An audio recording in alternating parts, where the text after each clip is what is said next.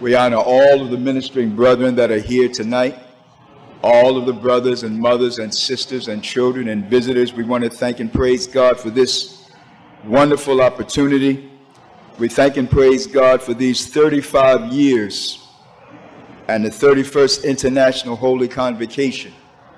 The 35 years that God has blessed the man of God to be able to lead the people correctly. I'm so thankful because God has been so good unto me in my life, and how God has placed the man of God in my life. And it was because of his prayers and the life that I've seen him lead before God that God have allowed me to be standing here today. I don't deserve to be here. I don't deserve to be in the truth. I don't deserve to be under a real man of God. But God has been so kind and so merciful and patient. I remember when the pastor would talk to me about the gospel, something I thought I knew, something I thought I was already familiar with. And he would often talk to me about being baptized in the name of Jesus Christ. And I would push it off because I was baptized, Father, Son, and Holy Ghost. So I thought I had it the right way. And I remember he was talking to me about the baptism, and I pointed my fist, got my fist and pointed in his face and said, but what about the blood? And here I'm standing with no blood of the Lord in my life. The only blood I had was the blood running through my veins. But God, hallelujah! But God was kind. God didn't cut me off. Pastor kept talking to me. And he presented a question one day. And he asked me, who's coming back for you? And I told him, Jesus Christ is coming back for me. And I asked him, well, who's coming back for you? And he said, the Lord Jesus Christ, God Almighty. And it was that question that knocked me off my spiritual pride. That question knocked me off. And we were on the porch of his mother's and father's house talking. And that question knocked me off so much until I went off the porch. And it was like I was dizzy because I never heard that statement. And from that point on, he kept talking to me, and the Lord began to, hallelujah! The Lord began to help me. He told me that there was one God. He told me Jesus Christ was the one God. God Almighty put me on a spiritual biblical Bible tour about one God.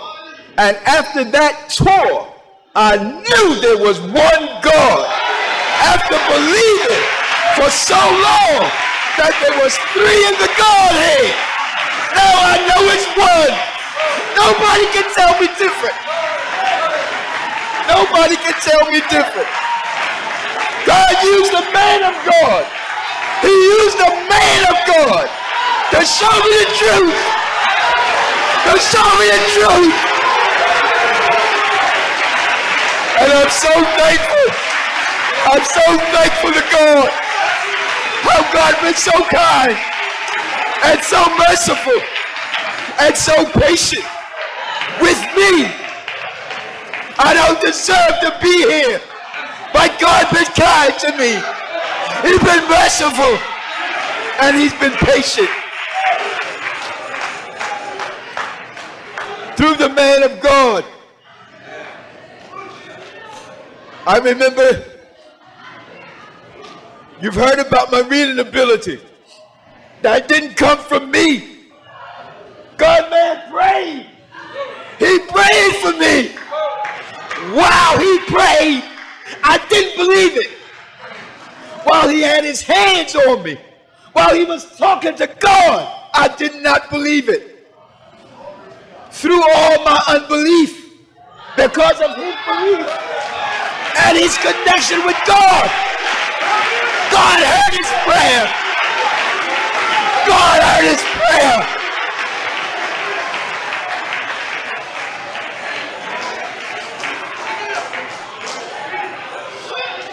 God bless me with that ability. That when he's up preaching, scriptures be in my head. Scriptures be in my mind. Sometimes when I'm at home, scriptures drop through my mind. Sometimes it's just scripture. Sometimes it's scripture with explanation of what he's been telling me. That's God.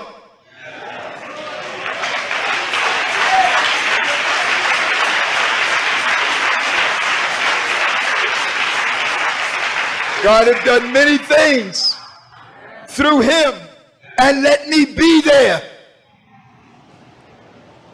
I have to tell you some of the things God did. I remember when we were on his mother's and father's porch. It's gotten to the point with me that I don't care who don't believe it. I don't care who don't believe it. I know what God has done for me through him. By God's permission.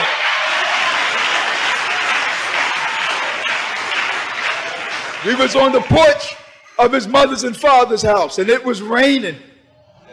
And as we were talking, well, he started praying, and he had his head bowed.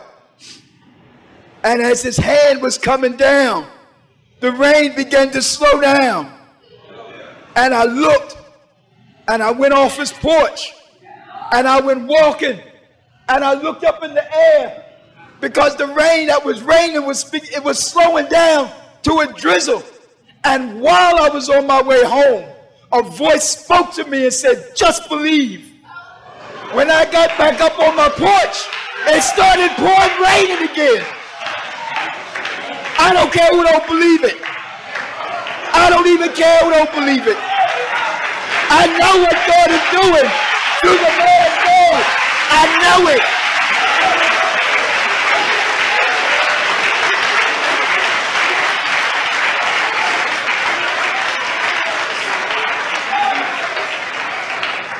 I remember when he went on a fast.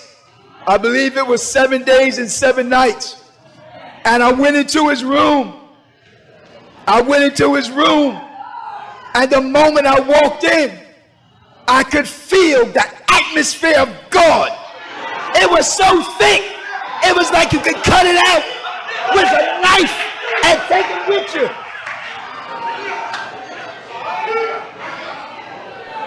I know what God has done. So that's why I say I don't care who don't believe. Because what God has done is written in the scripture. It's written in the scripture. This work, he told me over 40 years ago when Pastor wasn't pastoring. I was with him in the first church. I watched him be faithful. I watched him preach. I watched him grow. I watched God deal with him.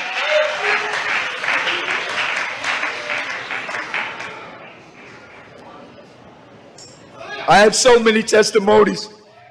I'll take one more. When we was in Jamaica, Pastor was preaching, and I was reading the scripture,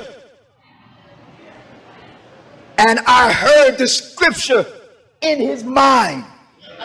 He didn't call it. I heard the scripture in his mind, and I went and I got it just before he called it. God bless his mind to be full of Bible. He's full of the scripture.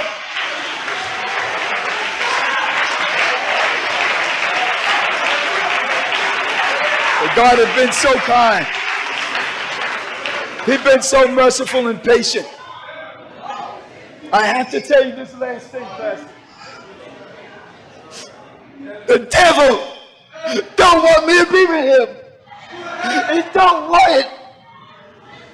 Satan spoke to me early on. I was in my kitchen. I wasn't thinking about the Bible. I wasn't thinking about Pastor Jennings at the time. But the devil spoke to me. And he said, "Don't talk to Nikki no more." That was years and years ago.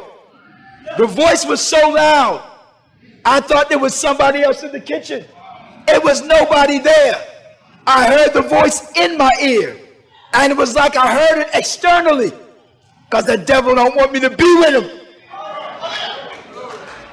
That was years ago. God had been so kind. He'd been so patient and so merciful. We got a real man of God, folks. We got a real apostle. A real one. Hallelujah. Hallelujah.